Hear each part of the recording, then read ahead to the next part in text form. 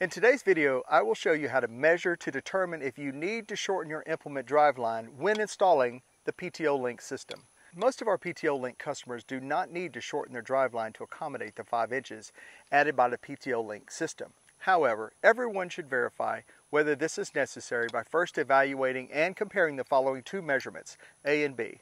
First, let's start with measurement A.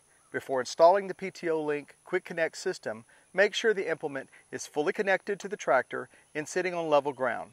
In this example, we will be using a 3-point hitch implement. If you have a pull behind, it will measure basically the same way, with a few exceptions that we'll cover later. We want to first measure the maximum distance the implement driveline slides when the implement is being lifted, then add 1 inch to that measurement. This is how we recommend you measure.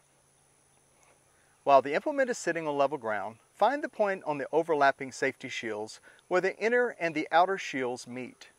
Now place a mark on the inner shield. This represents the before lift position. Next, raise the implement, noticing when the implement slides in the most while lifting.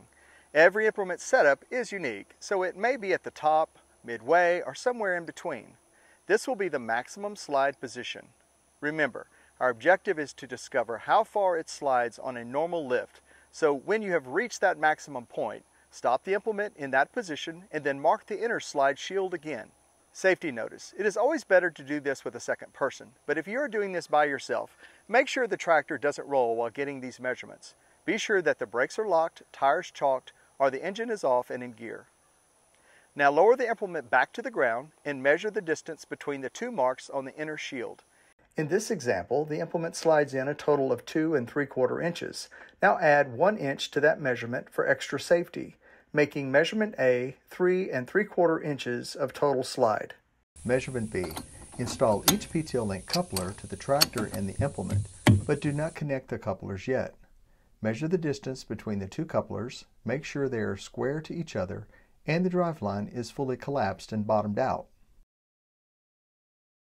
Take the above measurements and compare the following. If measurement A is less than or equal to measurement B, then no adjustment is necessary. If measurement A is greater than measurement B, then the difference of A minus B is the recommended amount to shorten the driveline. For this mower, we have plenty of clearance, since A, 3 3/4 inches, is less than B, 9 1/2 inches, so we're good to go on the mower. If you don't have the PTO Link couplers yet, you can estimate measurement B by simulating the link added by the PTO Link system, with measuring the distance between the tip of the tractor's male PTO spline and the tip of the implement female receiver. Make sure they're facing square to each other and at the same height when the driveline is fully collapsed or bottomed out. Then subtract 3 inches. This will be your estimated B measurement if the PTO Link system was installed. Keep in mind this measurement is for estimation purposes only. The most accurate measurement when determining whether to cut your driveline is best measured once the PTO Link system is fully installed. Now let's use those same measurements on this tiller. Remember, this is a great way to measure every implement you have to verify if adjustments are needed to any of the drivelines you will be using with the PTO Link system. This will go a lot faster since we've already walked through measuring the other implement. Measurement A. We need to make our 2 marks on the inner driveline shield, one before the hydraulic lift and one after, to measure the maximum slide distance. Now lower the implement back to the ground and measure the distance between the 2 marks on the inner shield. In this example, the implement slides in a total of 1 1/2 inches. Now add 1 inch to that measurement for extra safety, which makes measurement A on this tiller 2 1/2 inches. Measurement B. Install each PTO Link coupler to the tractor and the implement, but do not connect the couplers yet. Measure the distance between the two couplers, make sure they are square to each other, and the driveline is fully collapsed and bottomed out.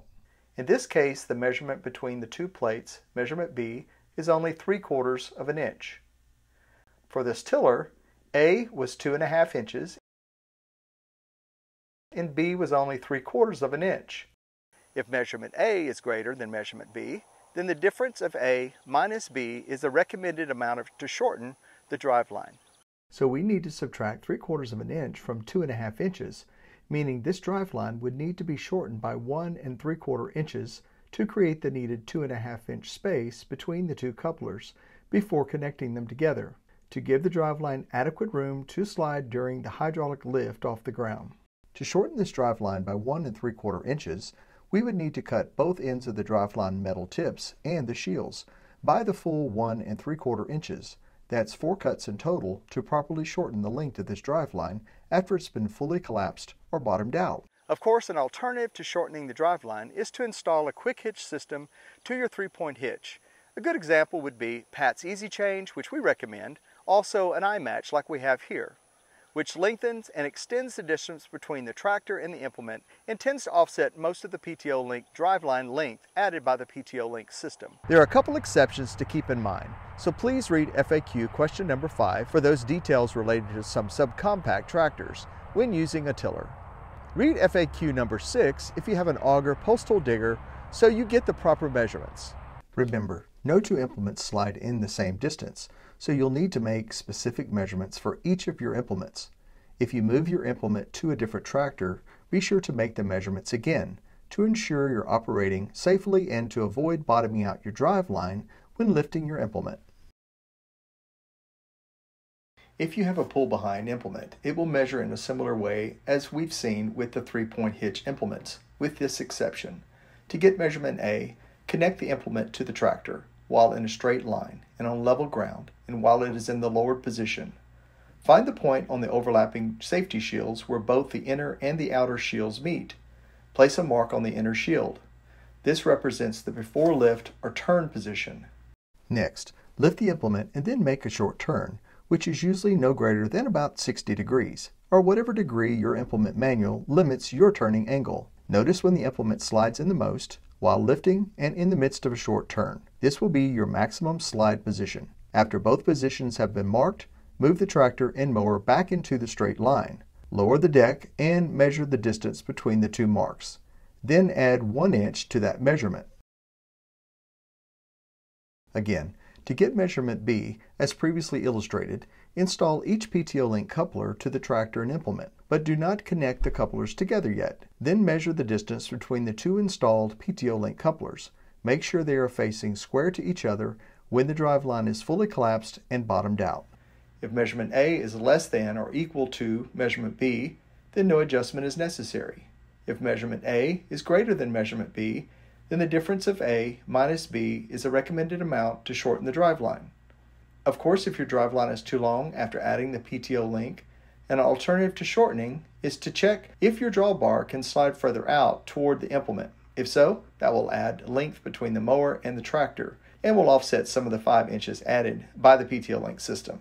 Here's an important and highly recommended final test for all pull-behind implements, since they can be maneuvered in very unique angles, such as transitioning from slope to flat surface, going through ditches, severe inclines, etc. Therefore, you'll want to give yourself an extra inch or more of room to slide to avoid potential bottoming out of the driveline or binding the joints in those scenarios. To test the driveline length and turning angles of the U-joint or CV joint, first attach the implement to the tractor. With the driveline disconnected, that is, with the PTO Link system uncoupled. Safely secure the driveline to the implement, then make a sharp test turn. By the way, this turn will differ if you have a CV joint versus a standard U-joint, so refer to your owner's manual for the implement's maximum turn for your type joint.